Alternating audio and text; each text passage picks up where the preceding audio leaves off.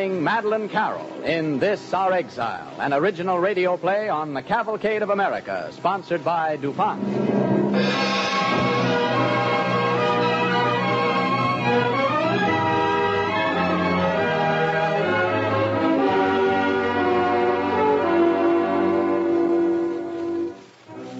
The story of Exile has been with us since the beginning of time. Yet it is as pertinent today as it was 2,000 years ago, when millions were driven from their homes by the conquering Romans. Throughout the world today, people are being torn from their loved ones, children from their mothers, wives from their husbands. The little town of Lidice, Czechoslovakia, reminds us of these ravages of total war. This classic story of exile was suggested by Nathaniel Hawthorne to Henry Wadsworth Longfellow, who wrote the immortal poem, Evangeline. Our play tonight, written by Norman Roston, is inspired by that poem, in memory of that time and our own. DuPont, maker of better things for better living through chemistry, presents Madeline Carroll as Evangeline on the Cavalcade of America.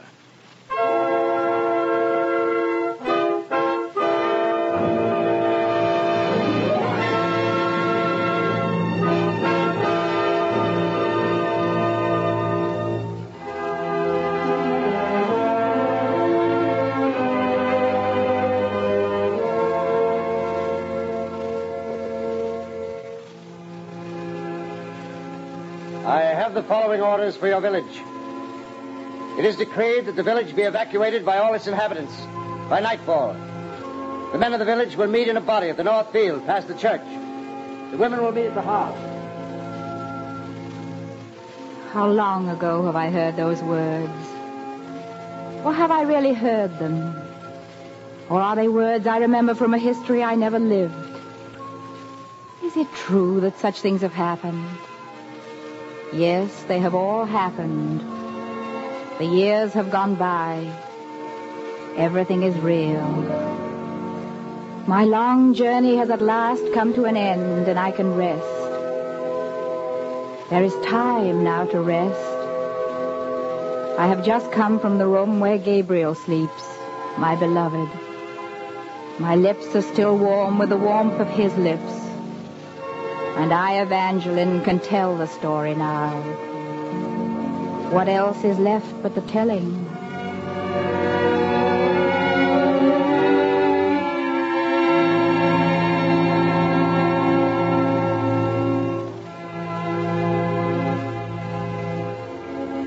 This is the forest primeval.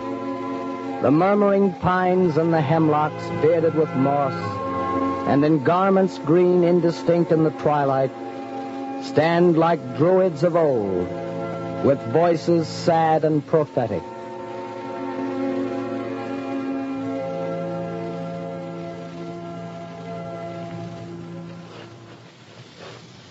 Are you sleeping? Are you sleeping? Tend to the bellows, lad, and enough of your singing. Oh, no better time, Father, than before a man's wedding. You're singing before and bewailing after. No, not with Evangeline. Oh, steady, boy, steady. You may be married tomorrow, but today you're shoeing horses. Well, the shoe's ready now. Out of the forge. There. Hold it firm now. All right. Listen. Huh? The village bell. Those warships in the harbor. Oh, now, son, they've stopped only to take on provisions. I don't like the looks of it. They're riding at anchor for 2 days. That's time enough to load. Now, if you ask me... Gabriel! May I speak with you for a moment? It's Evangeline, Father. Excuse me. We've got this shoeing to finish, remember? Will you just tell the horse I won't be but a moment? Gabriel. Evangeline. I'd kiss you if my hands were cleaner. Lips do the kissing and not hands. Oh, how beautiful you are. I have come to remind you, sir, to be prompt tonight at the house. For the priest will be there, and the notary with papers to sign. I shall sign away my soul. And I, too. Shall you ever want it back? Never. Oh, today is the longest day of my life. The hours are jealous of us, darling. They take so long in passing. Send the girl off. The horse won't stand forever. Goodbye, my sweet. Until tonight.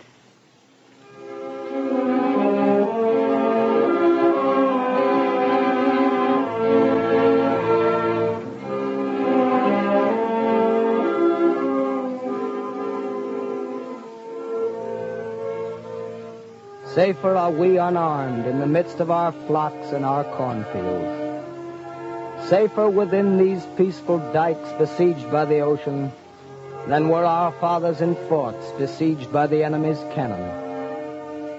Fear no evil, my friend, and tonight may no shadow of sorrow fall on this house and heart, for this is the night of the contract.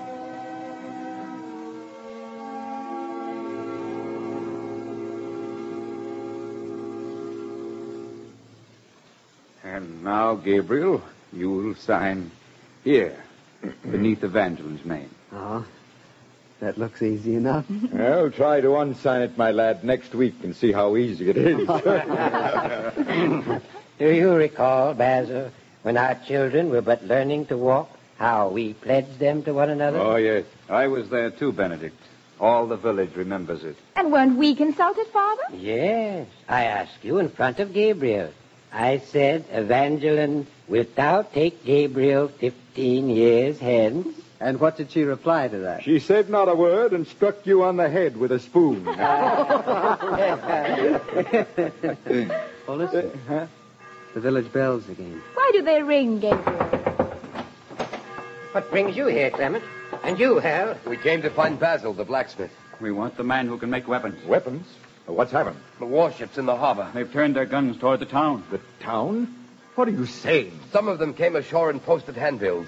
We're to hear an edict tomorrow. If they've come for trouble, they shall find it. Aye, we've got some men folk left. And plenty of pitchforks. Wait. Let us be calm.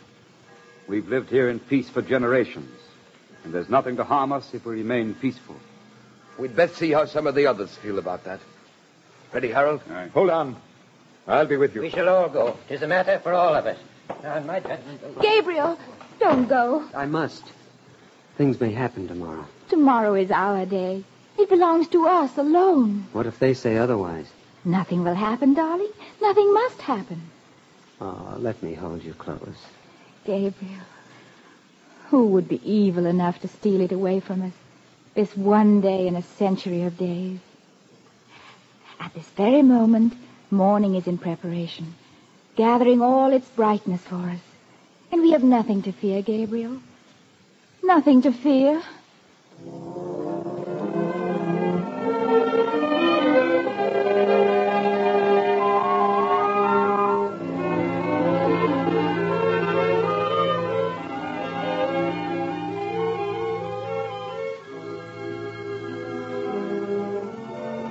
Yet were her thoughts of him, and at times a feeling of sadness passed o'er her soul. And as she gazed from the window, she saw serenely the moon pass forth from the folds of a cloud, and one star followed her footsteps, as out of Abraham's tent young Ishmael wandered with Hagar.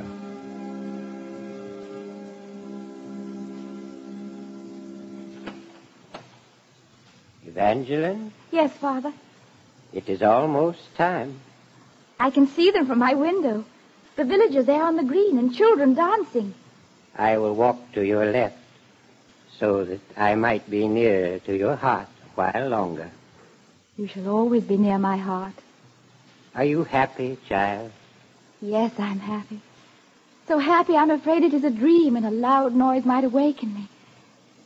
Come, Father. They are waiting.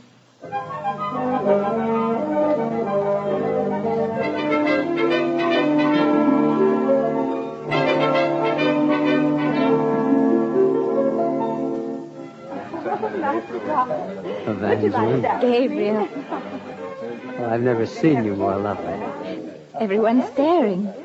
May I kiss you? You may. Evangeline, will you lead the dance for us? You and Gabriel both. Here on the green. Yes, and I'll fiddle a pretty tune for Will you. you all join in?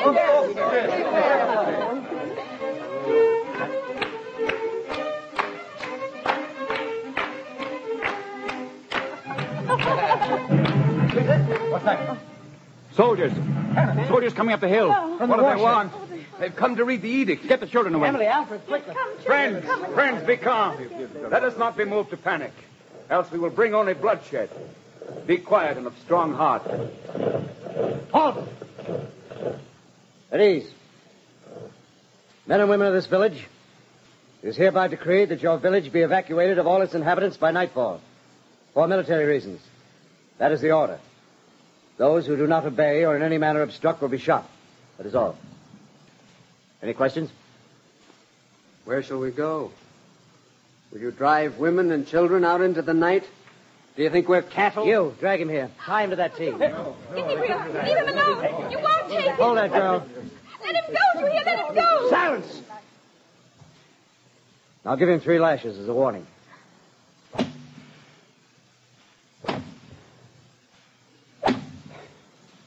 Any more questions?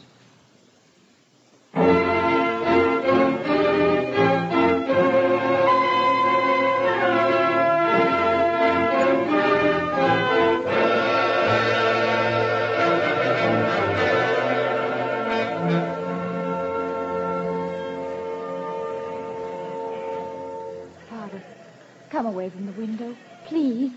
Half the village is burning. They put our village to the torch.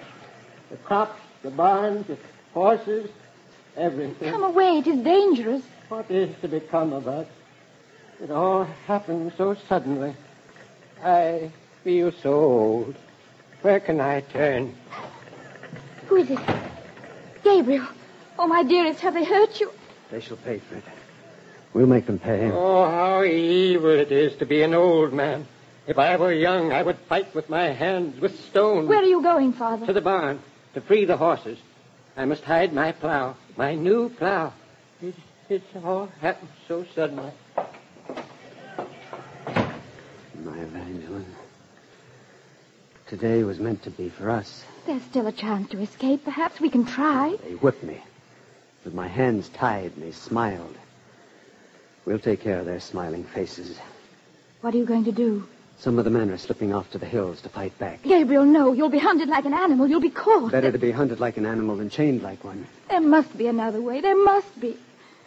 Oh, Gabriel, I fear I shall never see you again. Take me with you. There they are. Try to live near the river. I'll search when the time comes, and I'll find you. I may starve and bleed, but I'll find you, Evangeline. Gabriel. Goodbye. Gabriel. Teach me patience, dear God, for I do not wish to live. Teach me to know time differently, so that it goes swiftly and does not cause pain. And if he should die, let me enter your kingdom with him.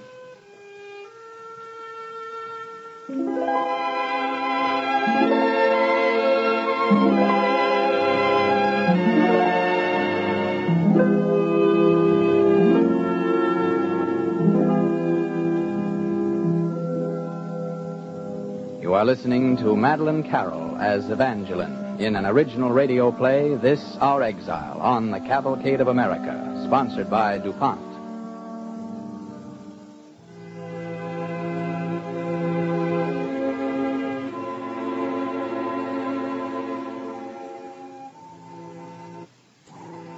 Many a weary year had passed since the burning.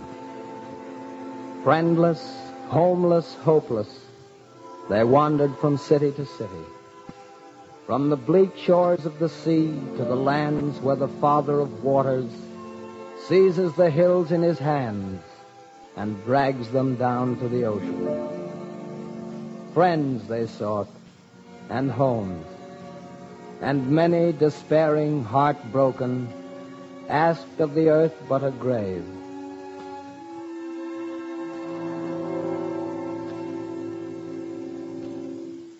Try and rest. It is nearly evening, and soon you will sleep. I am going to die. No, Father. Don't be frightened, child. I am too old a tree to take root in a new place. Anna, are you here? Yes, Benedict. Everything was burned. The crops, the barns, the horses. Evangeline, give me your hand. Rest, Father. Here. Let me fix your pillow. tell Gabriel one day to return to the village and plow again. I have hidden a plow in the well. Let him look there. Find Gabriel. Tell him. Father. Evangeline, don't grieve. He will be happier now. Yes. Anna, we shall bury him. Then we shall secure a boat and a guide. And the three of us shall journey back upstream. Upstream? But that is dangerous. I must find Gabriel. I know that somewhere, perhaps this very moment, he is waiting for me in the hills near our village. I need him now more than ever.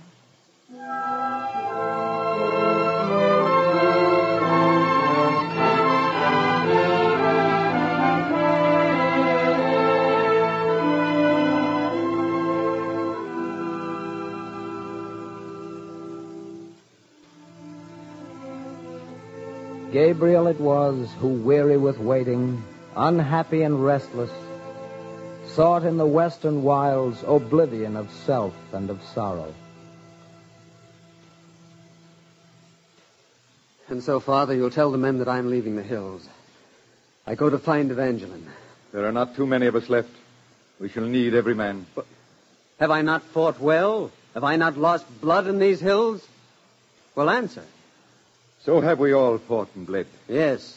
While we fight here, the enemy burns and loots in the south. Evangeline's in danger there. Where are people not in danger? It's only Evangeline I think of now. If she is harmed, I'll kill until I die. Day and night I'll kill. But where, my son? Where do you go? Down the river. I instructed her when she left. She's somewhere in a village to the south. I leave tonight downstream. And I must not fail.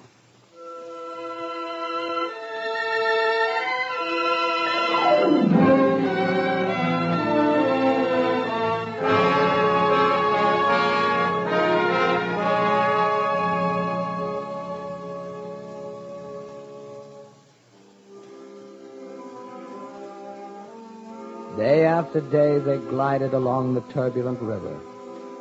Night after night by their blazing fires and camped on its borders. But Evangeline's heart was sustained by a vision that faintly floated before her eyes and beckoned her on through the moonlight.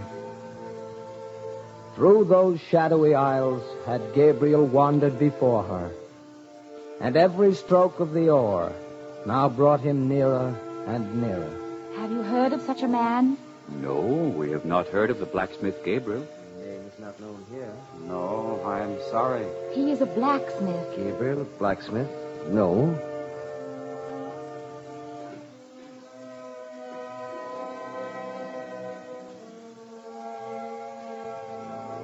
Multitudinous echoes awoke and died in the distance. Over the watery floor and beneath the reverberant branches. But not a voice replied. No answer came from the darkness. And when the echoes had ceased, like a sense of pain was the silence. It is a bad night with fog. We will stop here. How far have we traveled? About 20 miles. We will set up a stove with stones. Anna, wait. Did you hear anything? Out there on the river. Oh, it is a fisherman, perhaps, no more. Can you hear? There's someone calling out there. Anna, I feel he is close. Somewhere on the river nearby. No, Evangeline, it is nothing. You were tired at the end of the day. We'll rest. You need rest.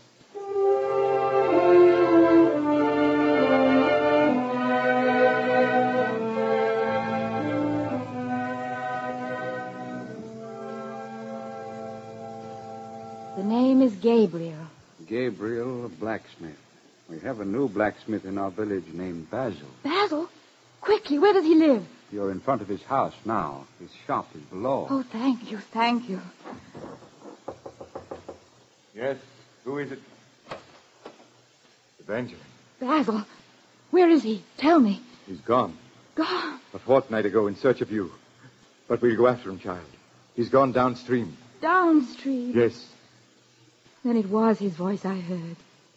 Gabriel's voice, so close. After all the numberless hours, to pass each other in the darkness.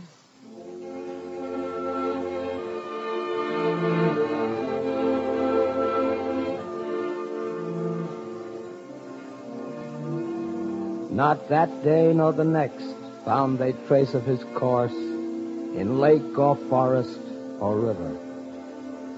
So came the autumn and passed, and the winter, yet Gabriel came not. Evangeline, child, you can't go on this way. It's 3 years now. Only 3? Has all my loneliness been such a short time?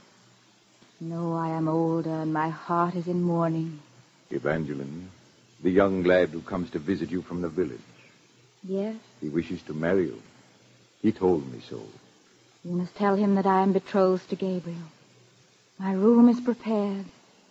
I will sit here until my hair turns white. Evangeline. I will watch the trees take on leaf and lose their leaves over and over each year until he returns. Child, you cannot waste your life. You cannot. Evangeline, there is news. We have heard from him in a village near the border, in a hospital. Hospital? Do you hear what I say, Evangeline? Yes, Anna. I hear. And I am ready.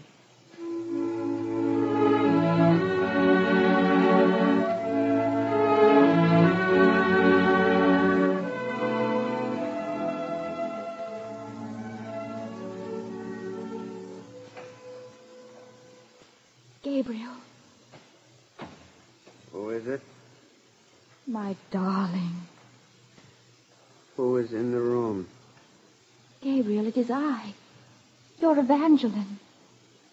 Evangeline is gone. She's vanished from the earth. No. Turn your head. Here. Put your hand on my face. You. Yes. No, I dare not believe it. If I could see you now. To see you. Hold me. Kiss me. Again. I tried to find you. I tried. And I, too. I should never have left you. Never. Gabriel, what has happened to our world? Our life? We wanted so little. We asked only for the little things. For a house and food and love. We asked only to live on this earth. Murder came to it. And tyranny. I've loved you every moment. Asleep and awake. All these years. I fought only for you. And now... Gabriel, talk to me. Gabriel.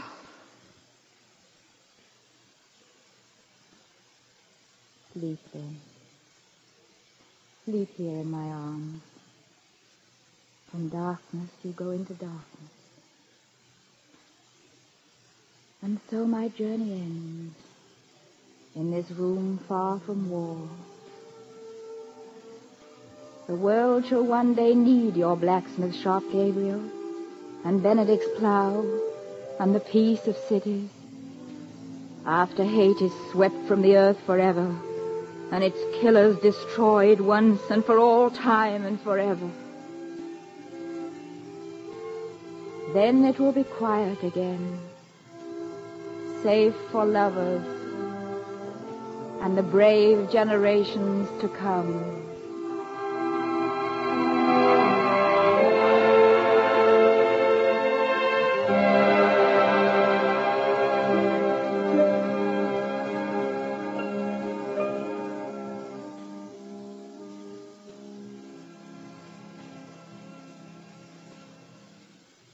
Thank you, Madeline Carroll. Ladies and gentlemen, in just a moment we will hear from Miss Carroll again. Meanwhile, we have a story about the way chemistry is freeing ships for the transportation of war material. In 1921, government officials listed 42 strategic materials vital to war which had to be imported, either wholly or partially. Thanks in part to chemistry, metallurgy, and their related sciences, only 15 are on the list now. What this means to us in our battle against the dark powers of the Axis might well spell the difference between defeat and victory. To single out one benefit that means everything to us at this time, it means a tremendous saving in ships.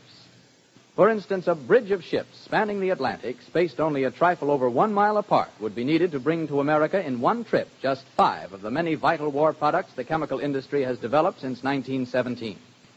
The 5 new products are nitrates for explosives and fertilizers, chemical rubber, dye-stuffs for uniforms, for military equipment and your clothing, fibers such as nylon and rayon, and last, camphor, used medicinally and in the manufacture of many chemical products essential to the war.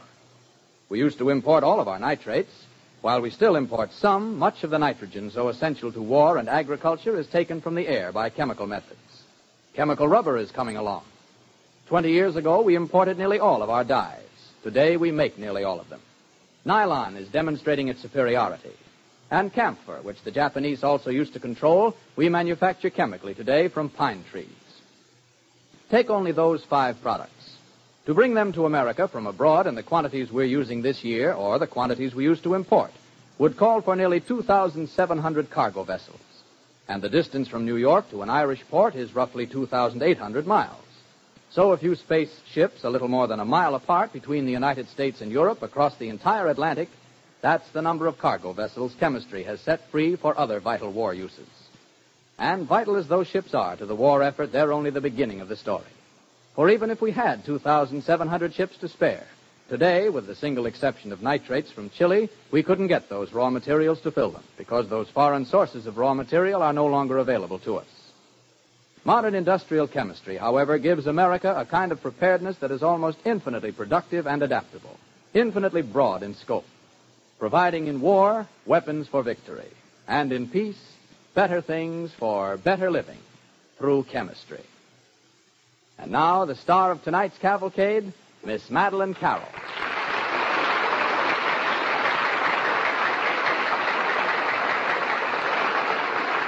Thank you, ladies and gentlemen. It has been many years since Henry Wadsworth Longfellow wrote the poem Evangeline, which served as the inspiration for tonight's cavalcade. Yet it is a sad and bitter irony that it could be written about today. For today, as in no other time in history, more people are homeless and in exile than ever before. If in our play tonight you found more than a story, if it reminded you that our way of life is worth the many sacrifices we are all being called upon to make, then all of us here will bow with more than a player's gratitude. Thank you.